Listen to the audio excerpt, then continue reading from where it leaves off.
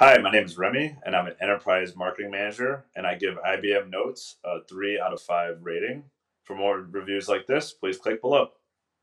Before IBM Notes, the group was strictly on the Google platform, so we were using Gmail, the entire G Suite platform, and the team ultimately moved to IBM Notes because of a previous relationship with our parent company, and we switched to that. So that's we ended up on IBM Notes. The reason why we moved to IBM Notes was due to, again, not just the previous relationship with our parent company, but also due to integrations within IBM with some of our other business units and the way that, again, we didn't want to be on something that was as powerful, but a free version of something where we can integrate better with our entire platform, our entire business unit, and making sure that we have all of the necessary components of what we'd want in ESP and how that played with the rest of our, again, with our day-to-day functionalities within the business. More or less, the onboarding IBM Notes was pretty simple. There wasn't a whole lot that went into it.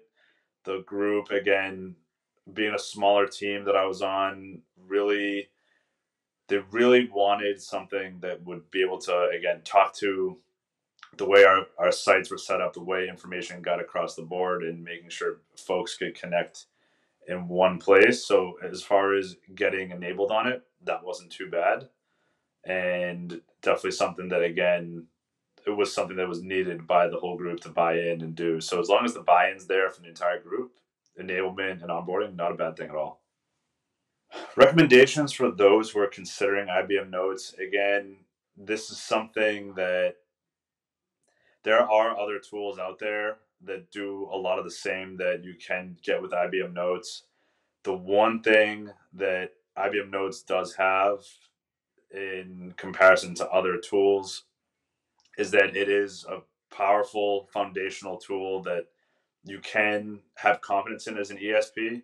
There are other more dynamic tools out there, but from what I know from a cost perspective, this one was way more affordable than other options out there.